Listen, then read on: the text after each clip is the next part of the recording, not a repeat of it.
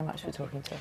It's 9:15. For people living with severe sight loss, just getting out and about can be a daily challenge. Now, though, researchers from Oxford University say they've made a breakthrough after designing some special smart glasses. They work by enhancing the images of people and objects nearby and then projecting them onto the lenses. We'll have a look at the moment, but our health correspondent Adam Brimelow explains more. Directly in front of you, we have a chart with letters. Lynn Oliver has a progressive eye disease, which means she has very limited vision. Illuminated chart. No, I can find the chart, but I can't see anything on it. Her guide dog Jess helps her find her way around, avoiding most obstacles and hazards. Can you see anything now? But she can't convey other information about her surroundings. I could tell there's something on it, but I can't see anything to tell me what letters they are. It's thought in the UK there are nearly 2 million people with a sight problem which seriously affects their daily lives. Most, though, have at least some residual sight. Yeah, it looks cool to me, but people will want something that's really... Researchers at Oxford University have developed a way to enhance this using smart glasses. They're fitted with a specially adapted 3D camera. The images are processed and projected onto the lenses, so people and objects nearby become bright and clearly defined. If you're walking around, you're able to navigate doorways, see hazards on the floor that might trip you up, so you can become more independent. People have commented how they've seen their guide dog for the first time, or seen their limbs or things around them. This is a real test. There are so many potential obstacles in this market. Different shapes and sizes coming at you from different heights and angles. So can the glasses make this a safe place to navigate? Just like cool sunglasses, aren't they? This new prototype provides the clearest images yet. You've been spotted.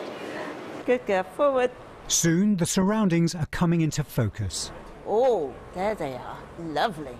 Even since we've been down this corridor, it's improved. I can see you. So I'm just standing here talking and not thinking, I'm looking. Forward. The researchers are confident in time they can be made the size of normal glasses. Eventually, they say they could be available for the cost of a mobile phone, saving the NHS millions by preventing falls. The RNIB says they could provide a massive step in improving independence. Oh, you've gone. Adam Brimelow, BBC News, Oxford. You're not there anymore. You've disappeared. Oh, and Lynn is here with us now. Morning to you again, and Dr. Stephen Hicks as well, and Jess as well. Very good morning, Jess, lying down there very obediently. Lynn, you looked quite emotional and sounded quite emotional when the glasses were taken off. Tell us what it was like being able to see through them. Well, I just got used. It's the first time I'd worn that pair, and having walked around and seeing people around me, like seeing Stephen here. I'd even see you, the presenters and anyone else standing. And when they were lifted off from Stephen right in front, not Stephen, it was Adam. Yeah. Lifted them off, and where he had been there was suddenly a big blank space of twinkling lights. Tell us when you first, because you saw Jess as well, presumably for the first yes, time. What was that like? Well, normally if I can catch her, I just get an eye, and then perhaps a little bit of it. But she was looking at her full with an outline round her, so I could see her. It'd be lovely to be able to, know when she's on the carpet or out in the garden and find her. I mean, Stephen, life-changing doesn't really begin to describe this. I mean, it's revolutionary for people who are sight-impeded, isn't it?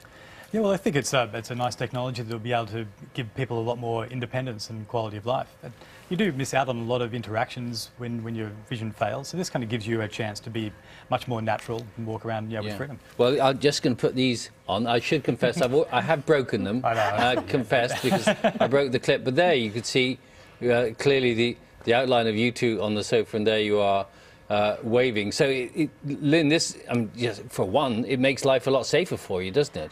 Absolutely. Walking down the street, last year with 6 months without a dog, I was walking using my long cane and walking finding cars with my long cane, and there would be people sitting on the pavement, in the cars on the pavement, and then they'd swear at me because I touched their precious car. I'd either have to try and squeeze on the inside, but the glasses would have stopped me coming into the car. I'd have known if I'd had to have gone on the inside or out into the road. Again, I was walking along trying to find a drop curb to cross with, and a car pulled right up in front of me. Which is terrifying, actually. It is. It's really scary when it keeps happening, and you really have to bite your fingernails and do I go out or do I stay in and get depressed? Oh, Stephen Hicks, so who would be able to use these, do you think, in the future? Who are they suitable for?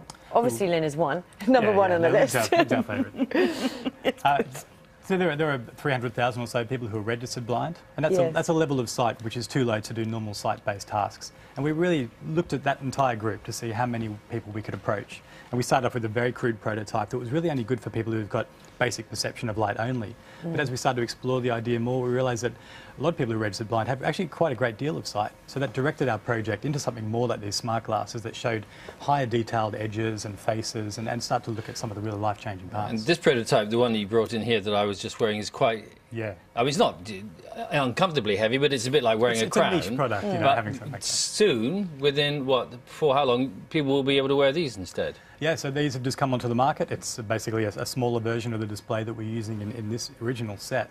And they're much more affordable. They run on a small processor. They're approaching something which you wouldn't mind wearing outside. So Adam mentioned the price of a mobile phone, a few £100 is what it would be? I mean, we buy the basic unit of this for a couple of £100, so we could start thinking about having people subsidise the cost and getting it out there for a very for what it would price. bring you, Lynn, it'd be well worth it, wouldn't it? And a lot of my friends who've got a little bit of sight, and especially people who were losing their sight, older people who lose their confidence very, very quickly. It just helps them, you know, no more trees walking into, no more A-boards, and hopefully also, no more dropping off the curbs. Yes, it's also nuances as well, because I noticed when you put them on, you can begin to see people's expressions as well, can't you? Yes. Oh, it's been lovely to talk to you. Yeah, amazing work there, Stephen. Thank you. Thank you very much. Lynn, thanks for trying them out for us. Thank you very much. It's been a pleasure. Now, let's get a last look at the weather. Here's Carol. Good morning. Thank you, Billy. Good morning. This morning, it's a fine start to the day for some of us. Some of us already seeing some sunny spells. And as we go through the day, some more will develop. But equally, there are going to be some heavy showers around, and some of those could prove to be thundery in nature across parts of Scotland and northern England. So on the satellite, you can see where we've got the sunshine already, but we also have the cloud across northern Scotland.